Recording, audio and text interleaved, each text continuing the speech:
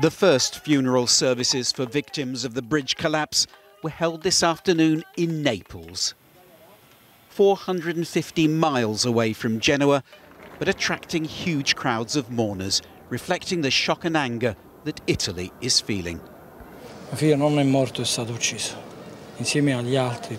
My son has not just died, he was killed, along with all the others. And now I have died inside, said Roberto Battiloro, whose son Giovanni was one of 4 young friends being buried today. At their service, the Archbishop of Naples pointedly said, "We must not die by negligence or by irresponsibility." In the grief, there is suspicion and anger, and much of it is aimed at the authorities. Back in Genoa, they are preparing a state funeral tomorrow for many of those who perished. Italy's President and Prime Minister will be there, but many of the victims' families say they want nothing to do with anything the state has a hand in and will bury their dead privately.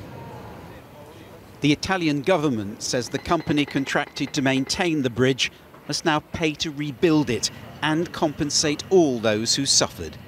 The blame game now dominating the national conversation.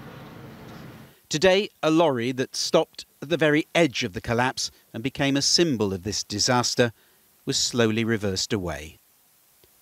The search of the rubble and the twisted metal goes on. Tomorrow has been declared a day of national mourning. It's feared there could still be as many as 20 bodies buried here, to add to a death toll that stands at 38. Paul Davis, News at 10.